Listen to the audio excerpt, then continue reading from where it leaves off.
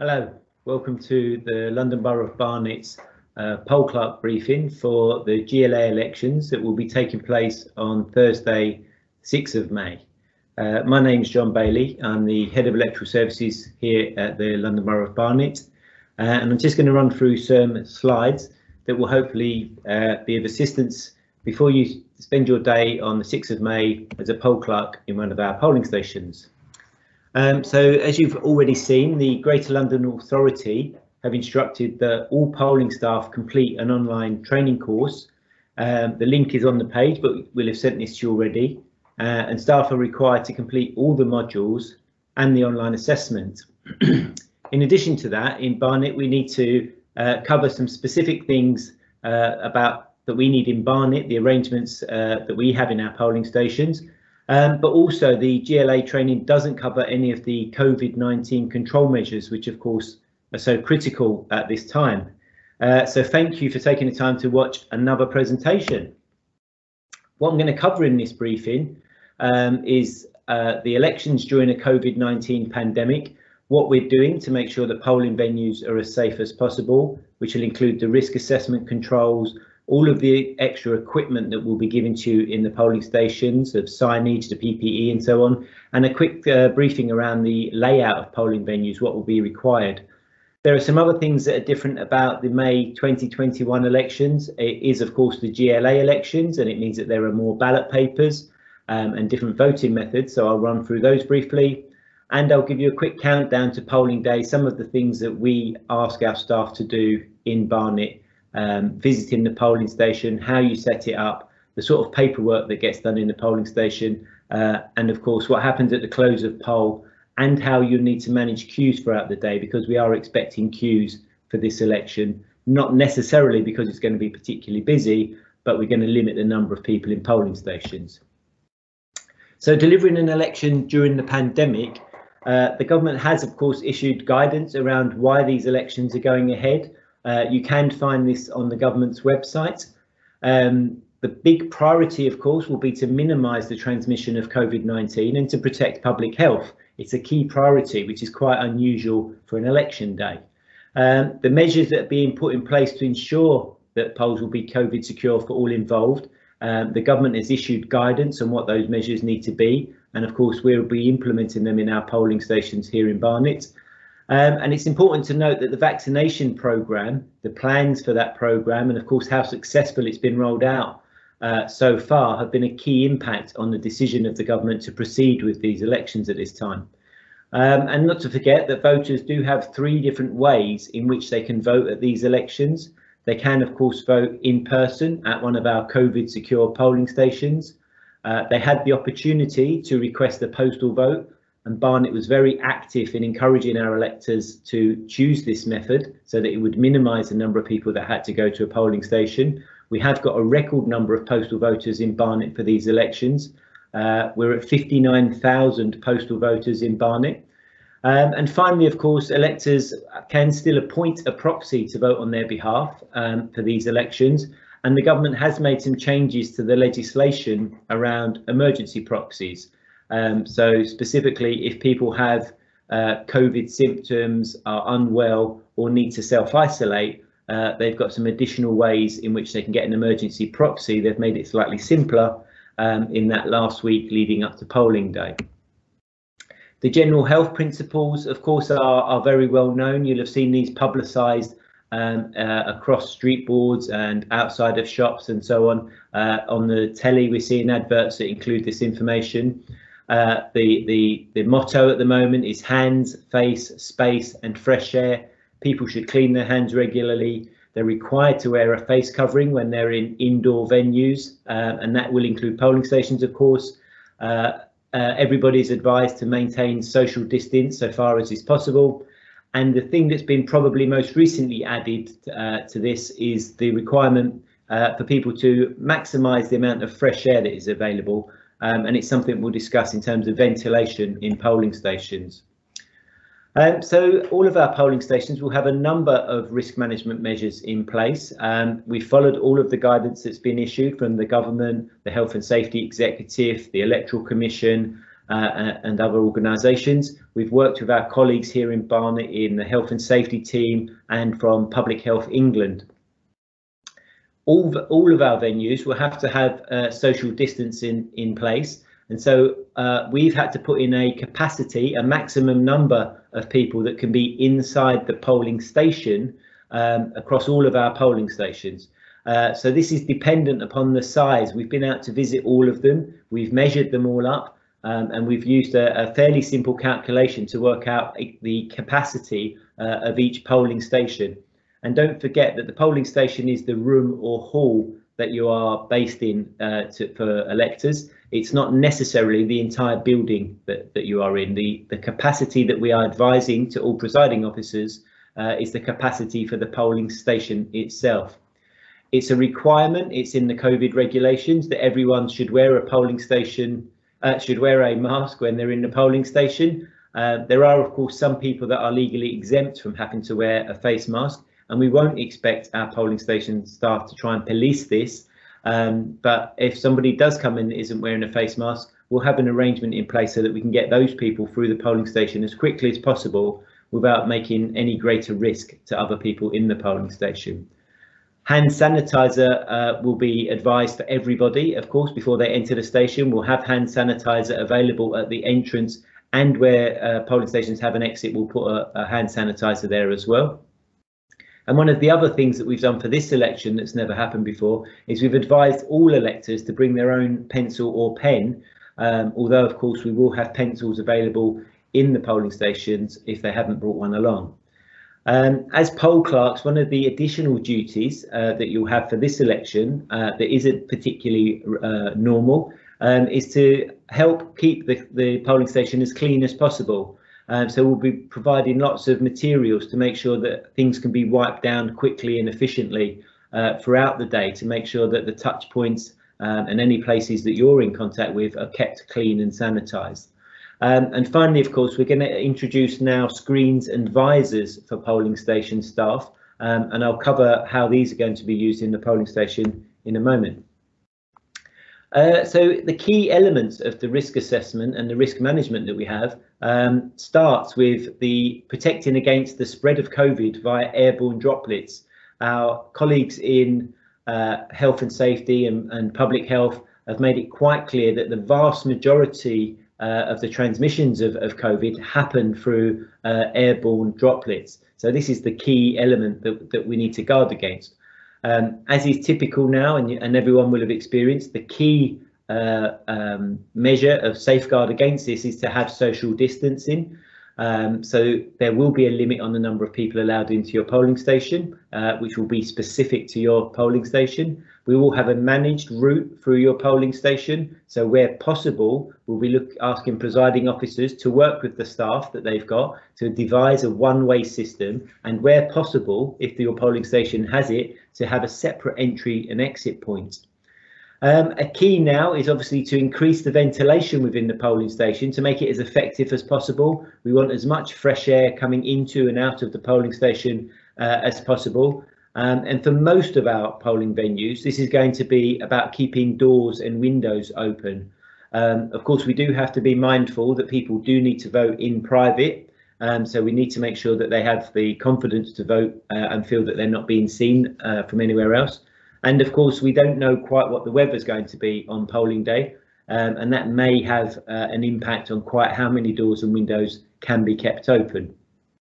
It is, of course, mandatory, as I mentioned already, to wear a face covering, and of course, these should be covering both nose and mouth.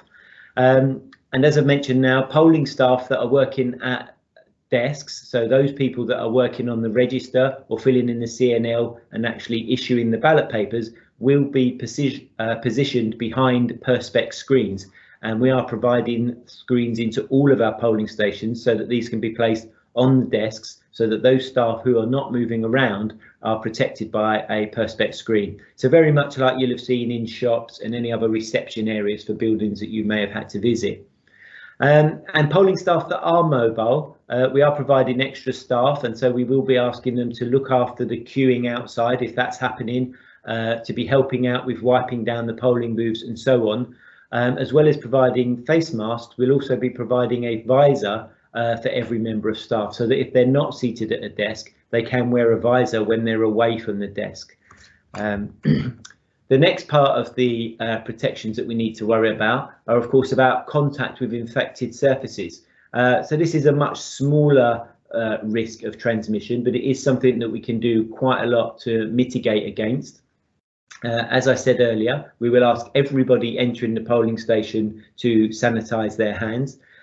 Staff within the polling station will be asked to regularly sanitise their hands, and everybody will be given their own small bottle of hand sanitizer to keep on them by themselves or with themselves, so that they can do this regularly throughout the day. We have asked all electors to bring their own pen or pencil, and this is even included on the poll card that we've sent to them.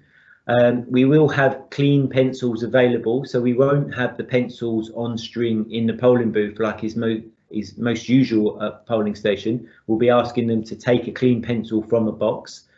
And we will advise, don't take poll cards from electors. Of course, they might end up dropping them or leaving them behind. But if they offer you their poll card, you shouldn't take it from them. Just ask them to take the poll card away with them. Those polling staff that are working at a desk, because your presiding officer will probably have a bit of a rota and you'll be changing positions throughout the day. What we're advising is that you wipe down the area. There'll be plenty of sprays and antibacterial, antiviral wipes that you can use in the polling station. So make sure you give it a wipe down before you move into the desk area, and again if you're moving on to do something else in the polling station. And of course, the polling booths and any door handles and any other places that you see that people are touching throughout the day should just regularly be wiped down with the spray and the clean paper towel that we're providing to make sure they stay and remain clean. Of course, if there are any other areas, you just need to keep your eyes out, because doors will probably be open, but it's quite possible that you'll notice that there are places where people lean, put their hands up whilst they're waiting and so on, and of course periodically it would be sensible to wipe those down as well. To enable all of this, of course, we're providing lots of additional equipment.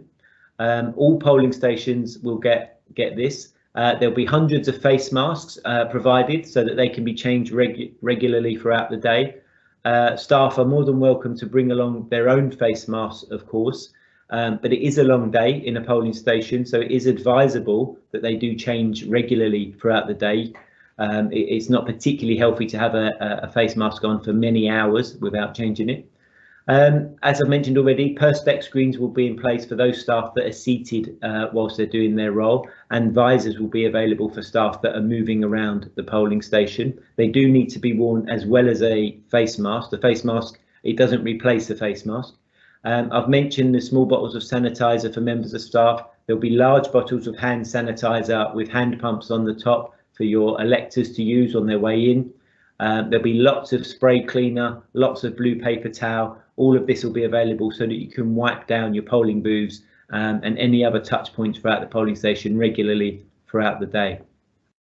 We're also given an extra bin liner for this election. Usually we just give you a black bin liner for food rubbish and that kind of thing, and then a clear bin liner that is used for paper or poll cards that people leave behind, that kind of thing. In addition, this time we'll be giving you an orange bin liner, which is just to be used for all of the cleaning materials that you use throughout the day, so that they don't contaminate the other waste bags.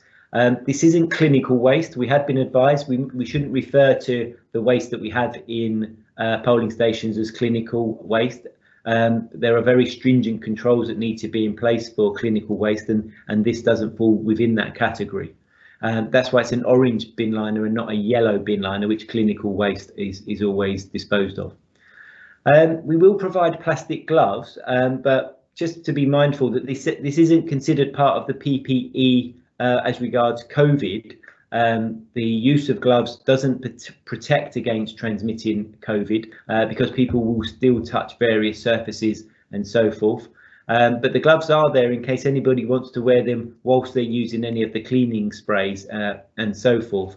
So you don't necessarily need to use them unless you would like to whilst you're wiping things down. I mentioned already we won't have the little pencils on strings. There will be boxes of pencils available with 150 pencils in each, I believe, and an additional tray so that if electors manage to get all the way through that box during the day, these could be wiped down so that they can be used by another elector later in the day.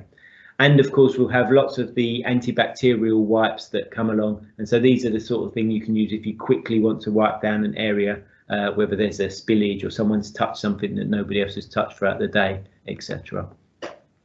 On top of all that equipment, there's a lot of additional signage that we're providing for these elections. This will include signs to remind people that they shouldn't come into the venue if they have any COVID-19 symptoms. There's extra entrance and exit signs. There are signs to mark out one-way systems, signs that you can use to indicate social distancing. There are big round signs that you can place on the floor that show people where to stand whilst they're queuing. And of course, there are some A4 signs just to remind people to wear their face covering and to use hand sanitizer. And then away from COVID, the GLA do provide a large totem pole. You might be able to see it here behind me. It's a big triangular sign that just advises people how to use the ballot papers, and these will be delivered into the polling stations because they're too large for the presiding officers to bring them along.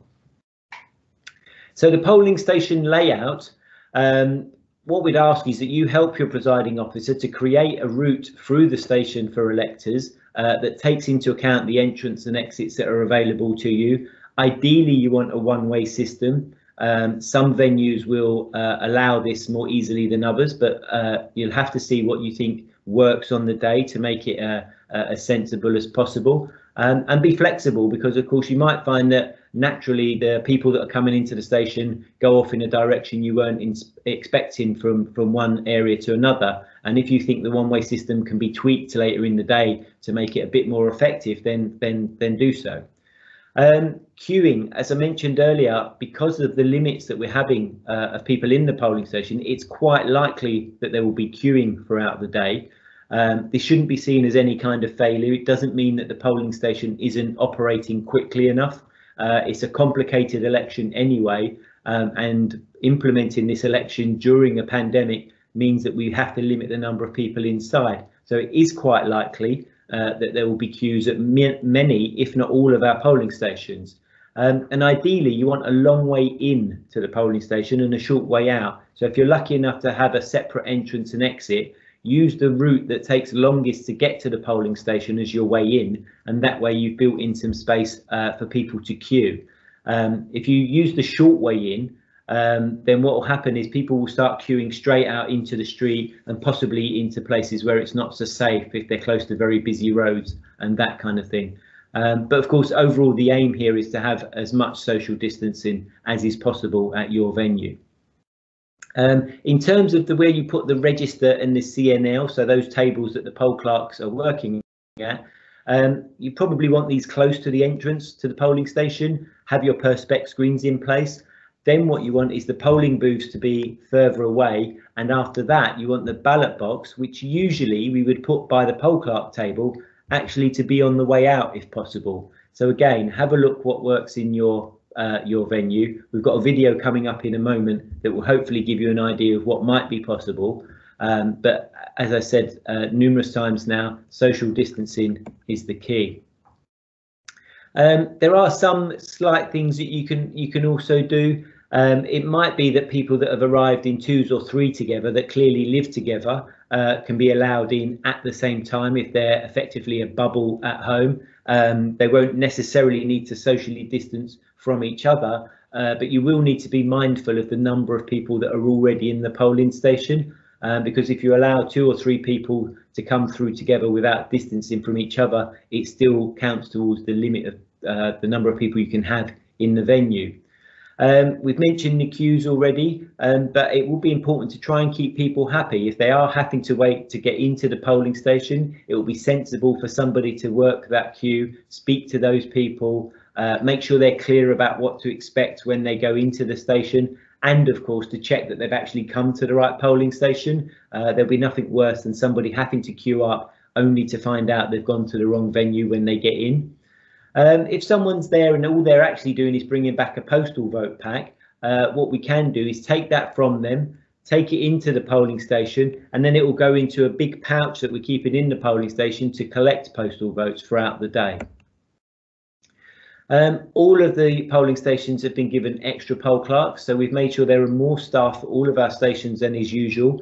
And of course, this additional support is there to greet the electors, to look after the distancing, to manage the number of people that are inside the venue, remind people about their face masks, sanitising their hands, etc., and just to check that they're at the correct polling station when they get there.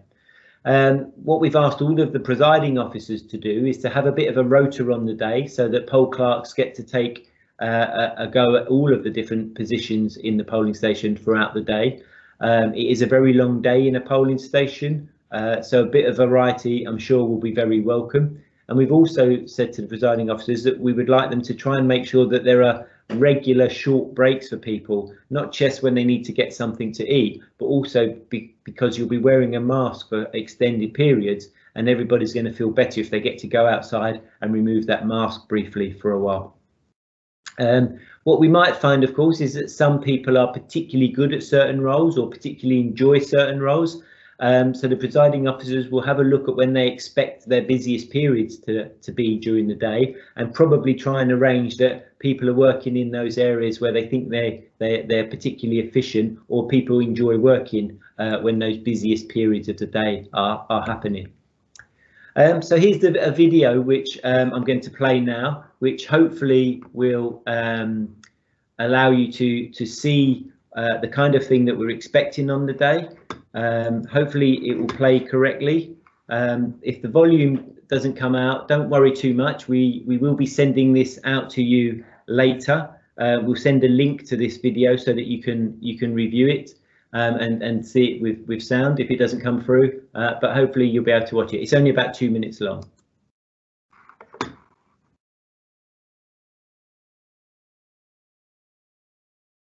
London's elections will be a little different this time because of COVID-19. We must do everything we can to keep our staff and voters as safe as possible. So please follow all the guidance about coronavirus that you see in this video. This video covers the main differences in polling stations because of coronavirus. There'll be more signage throughout the polling station to assist voters. Most polling stations will have safety marshals to greet voters, remind them that they must wear a face covering unless exempt, and direct them to the relevant polling staff. Voters should sanitise their hands on the way into the venue. If there are already voters in the polling station, the voter will be directed to wait until they can come forward to vote. The polling clerk will tell the safety marshal when that can happen, only once a voter has moved away from the desk and into the booth. Presiding officers and polling clerks will be seated behind screens, and you'll be socially distanced from each other. You do not have to wear a face covering when seated at your desk, but you should do so when moving around the polling station. You should also follow any one-way systems that are in place. You should sanitise your hands regularly throughout the day, and you'll be provided with hand sanitizer. The voting procedure is the same as for other elections. Voters do not need to bring their poll card to vote, but if they do bring it, you should not take it from them. The voter should tell the polling clerk their name and address. You should find them on the register, remembering that corrections are usually at the back of the register, and mark the register as instructed in training. The voter will then be issued with ballot papers. The voter should use their own pen or pencil, or take a new pencil from the container and go to the booth. They should then mark their papers and place the unfolded papers in the ballot box. Where possible, voters will leave by a separate door, and hand sanitizer will be available for them at the exit. Signage will be in place to assist with this. Booths and touch points will be cleaned throughout the day. You'll be provided with cleaning spray and wipes to sanitize the materials for assisting visually impaired voters if required. Voters can hand in postal votes to a polling station on the day. However, they will be asked to give them to staff. Staff will ensure that the postal votes are securely stored for counting. If you have any questions about any of these procedures during the day, please contact your local borough elections office. Okay, so hopefully you found that video useful. There was one piece of advice in there which is actually incorrect. It was filmed a while ago by the GLA, and it did say that you don't need to wear a face mask when you're seated behind a screen. The regulations now do mean that you should be wearing a face mask when you're behind a screen, although it is acceptable to remove it for a brief period of time, just to give yourself a little bit of comfort and some additional fresh air. But speak to your presiding officer, and I'm sure we'll handle that sensibly on the day. Other differences with these elections, of course, it is the GLA elections. So all of our electors will be getting 3 ballot papers each. They get 1 ballot paper to vote for the London Mayor. They get 1 ballot paper to vote for the constituency assembly member for Barnet and Camden, and they'll get another paper to vote for London-wide assembly members. 2 of the ballot papers have double columns. The London Mayor, there have been so many candidates, there are 20 of them, that they've had to go to 2 columns on the ballot paper, and I'll cover that in a bit more detail in a moment. Similarly, the London-wide ballot papers have 2 columns, and the constituency member is a single column ballot paper. The other difference, of course, is that these ballot papers do not get folded. We ask electors to put them into the ballot box via the chute that you can see in the small picture there, face down, so that they fall flat. And the reason for that is, of course, because we have an electronic count for these elections. Because of all the ballot papers and the different voting methods, they are counted electronically using scanners, so we don't want the ballot papers to be folded in advance. Of course, in Barnet, we also have 2 by-elections taking place. We have a councillor vacancy in East Barnet and a councillor vacancy in Edgware ward. So if your polling station is in either of these 2 wards within Barnet, you will in fact have a further ballot box, and you will have an extra ballot paper to give to all of your electors.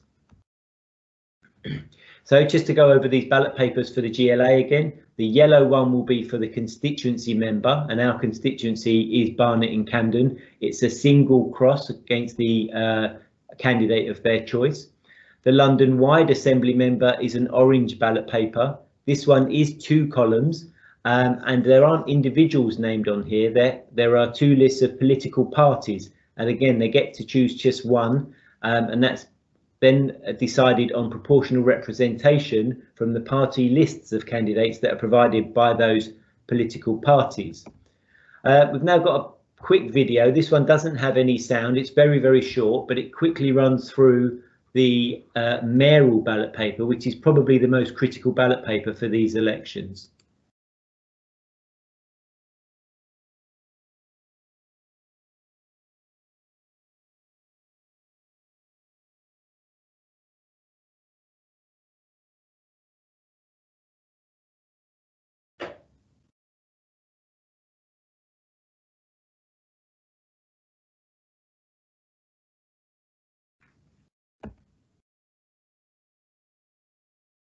Okay, so that short silent video just quickly gave some information about the Mayor of London ballot paper, the pink ballot paper. It's shown in white here, but what this does show you clearly is the information that's given to the elector at the top of that ballot paper. It says vote once in column A for your first choice, but what you can see, of course, is there are effectively 2 column A's, because there are 2 lists of candidates. So they get to choose just one of those candidates from either side of the ballot paper. And then it says vote once in column B for your second choice. And you can see the column B alongside column A, and again on both sides of the ballot paper. An elector must mark a first choice, otherwise the ballot paper isn't counted at all. If they put 2 first choices, it will be rejected. And if they put 2 second choices, it simply won't count, because we won't know who they wanted as their first choice. Some other things to look at on the countdown to polling day. We do ask everybody, please visit your polling place if you know where that is. Make sure you know how you're going to get there on the day. Make sure you know the way into the venue and so on. If you haven't heard from your PO by next week on Saturday the 1st of May, please contact them. And if you can't get hold of them, please contact us in the elections office, so that we can just make sure you do make contact with your presiding officer before the day. On the day, make sure you get there for 6 AM. There is a lot of extra signage to put up. There's a PPE to sort out, and you will need to work with your presiding officer to devise the best system that you can put into your polling station to allow a one-way system wherever possible. Just a quick reminder that your clothing should be politically neutral. You don't want to look like you're supporting a particular political party or candidate. But if you're bringing your own face mask, don't get too worried about the colour of your face mask. The light blue kind of health service style face masks are perfectly acceptable to wear. They're quite normal, so you shouldn't worry the fact that they're blue. So long as your face mask doesn't have a primary colour of one of the major parties and doesn't have any logos which support any candidates or parties, they should be acceptable. Do remember, of course, it is early May when the elections take place, but we can't be sure what the weather's going to be like, and we will be trying to keep as many doors and windows open as possible. So bring along some extra layers so that you can put those on if you start to get cold. Make sure you've got enough food and drink for the whole day.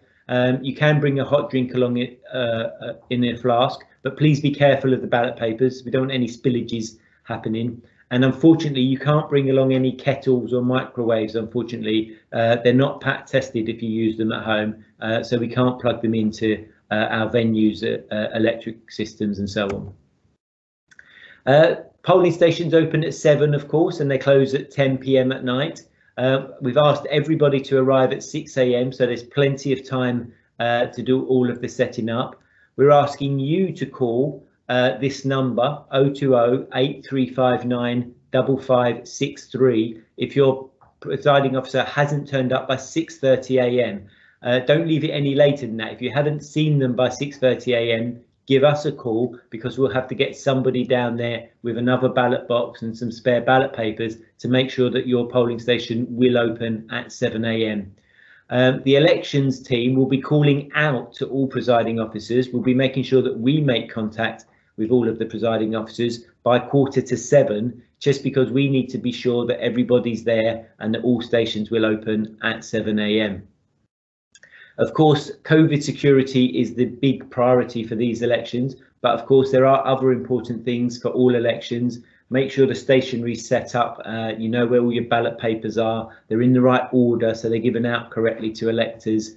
The register and the CNL need to be used correctly. You need to make sure there are pencils available if electors don't bring their own, and tendered ballot papers should be kept in their packet unless they need to be used, and the presiding officer needs to call us in the office before they start issuing any tendered ballot papers. The ballot box, of course, always needs to be kept secure. It needs to be looked after throughout the entire day. Seals need to be put on at 7 a.m. once everybody's checked and can confirm that it is indeed empty. And no other seals can be placed on there. Sometimes agents or candidates might want to add a seal, but they're not allowed to do that at the beginning of polling. You'll have already been trained on the register, of course. Here's a copy of one from Barnet. You'll see that the elector number runs down the left-hand column. The name of the elector runs down the centre. And what we ask is that you mark between the elector roll number and their name. In most of our polling stations, I think we use a ruler to make sure they're nice, neat, clear marks, so that there's no confusion with wobbly lines that might go to one or two different electors' names. The corresponding number list is a bit different for this election because there are free ballot papers for the GLA elections. The CNL has to have 3 columns, and you'll see that the numbers on the CNL correspond, so that those ballot papers, although they're different colours, will all have the same number. And then the job of the poll clerk, of course, is just to put the elector's number alongside the letters that appear in the appropriate column for those ballot paper numbers. As was mentioned in the video, postal voters may bring their postal voting pack into any polling station within the borough. We simply take these postal vote packs from them, place them into the large pouch that you have at the polling station, and these will be brought back to us at the end of the day along with the ballot box. So they just get put away. If somebody does turn up with lots of postal votes, we've asked the presiding officers just to make a note of that in their polling station logbook. As we've said already, there is likely that there are queues throughout the day, and we have given all polling stations extra staff to try and manage this. But if there is a queue still just coming up to 10 p.m, it will be important at that point to make sure that people are waiting at the correct polling station. because if they get into the wrong polling station, they won't have time to go to their own if they've come to the wrong place. And if there's a queue at 10 p.m, then a member of the team will need to go and stand at the end of that queue so that you know exactly who the last person in the queue at 10 p.m. was. Ballot papers can continue to be issued to everybody that was queuing at 10 p.m, but anybody that wasn't in the queue at 10 p.m. is not legally entitled to a ballot paper. Once the last voter has been, the presiding officer will then seal the ballot box. They've got a orange seal for this, which goes over the area where the chute on the polling station is. The chute gets removed, a little flap gets closed, and the orange seal gets put onto the ballot box then. And if there is a candidate or an agent at your polling station, by law, they are allowed to put their own seal onto the ballot box at that point. This is very rare. I don't think we've ever seen this occur in Barnet, but it does happen in other parts of the country. Of course, once polling is finished, there is a job, unfortunately, of having to quickly clear up the polling station to make sure everything gets put away. The presiding officers have to make their way back to us. There's some paperwork they need to complete. So please allow them to get on with that. We ask poll clerks to try and clear up the station and put away the polling booths, etc., so that the presiding officer can finish their paperwork. They do need to bring the rubbish sacks back to us. And ideally, if you can, we'd like the polling booths to have one last wipe down before they get folded up and put to one side.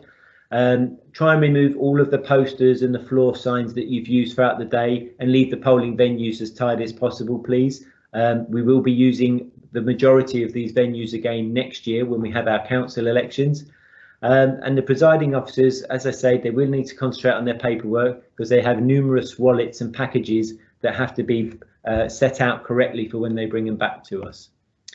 So that's the end of the briefing session. I hope you haven't found it too long. Look forward to seeing you in our polling stations on the day. Make sure you've completed the GLA training that is required of you. And of course, if you have any questions, please do contact us. The email is on the screen there. It's Elections Project Office, all one word, @barnet.gov.uk. And we'll do our very best to help you. Thank you very much and see you soon.